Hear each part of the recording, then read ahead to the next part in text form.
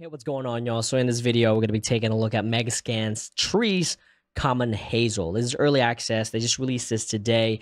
As you all know, I absolutely love the Quixel Megascan Trees series. If you don't know where to get this, go to free Megascans, and they have now the Common Hazel, they have the European Beech, the Hornbeam, and the Black Alder right here. If you don't have these in your freaking library, you might as well go ahead and get them because they are absolutely amazing. All right, so here it is. I went ahead and just added this to a project I already have. So I have it right here.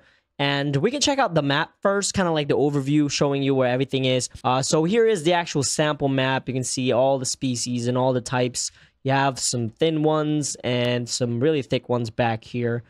And again, these are Quixel Megascan assets, so you know they're about to be high quality. And of course, they're going to be nanite right here. Check this out. This is freaking amazing stuff.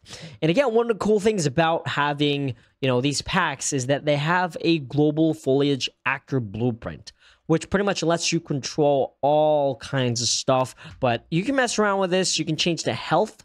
And I actually tried animating this health to get a little bit of a, animation from 0 health to dead to like something that looks more alive, like 100. I tried animating that, but it's just not as smooth. There, you can actually see that transition. So I'm going to try and figure out if I can animate that a little bit better.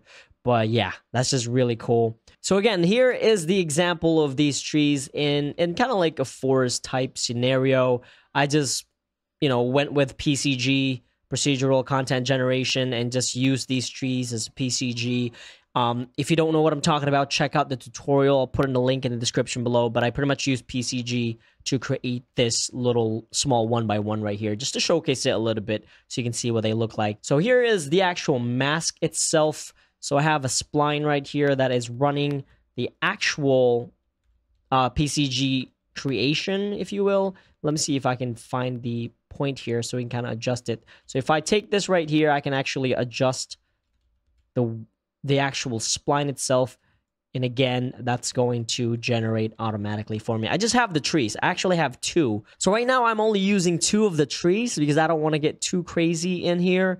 But I'll show you them real quick. You're going to get the geometry version, which is just the static mesh, but you also have the foliage if you want to use it, say in like a procedural volume or something like that, or in the painter directly. But if you want to just check out what they look like as a mesh, you can go to pivot painter or simple wind, and yeah, you can just drag and drop things in here. So we have a couple in there, but yeah, just drag. I think I already have that. So I'm going to go right here. I think I have the first 2 in the actual PCG volume.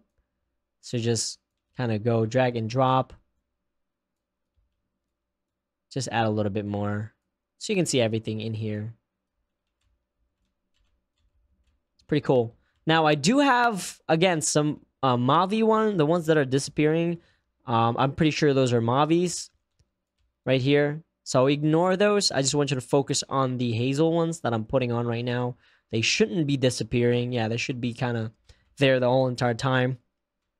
But the ones that you're seeing kind of fading in and out, those are the Mavi ones, okay? So here we go. I'll just drop a bunch of them in here. And if you like to place actors on your level manually, I mean, this is it right here. Okay, so I'll save this now. And again, these are all nanite enabled by default. So it's pretty sick. And combined with the PCG volume, man, it is so easy to get something like this. And what's cool about this is, I think it would be cool if in the future we would get pre-made PCG blueprints that we can just download and place in our scene and then change some static mesh around or whatever. And then boom, it creates a forest for us. I know that's being lazy, but that would be really cool. But at the same time, honestly, the PCG volume is not too bad.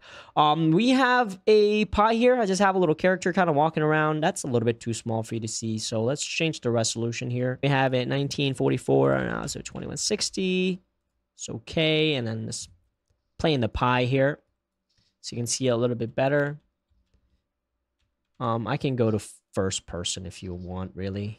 But here are the trees. They're looking pretty darn nice, to be honest. Yeah, those the ones that are fading in and out, like I said, those are Mavis, okay? I didn't set those up properly. So let me get out of the first person view. Do have some crazy collisions in here. But this is cool, man. It is just a 1x1 though. So it's a pretty small area. That's why it's pretty performant right now. It's running pretty well. I swear, these are like some amazing trees. And again, the wind all built in, the color. Quixel people, they just make your life so much easier, man. This is just so freaking cool.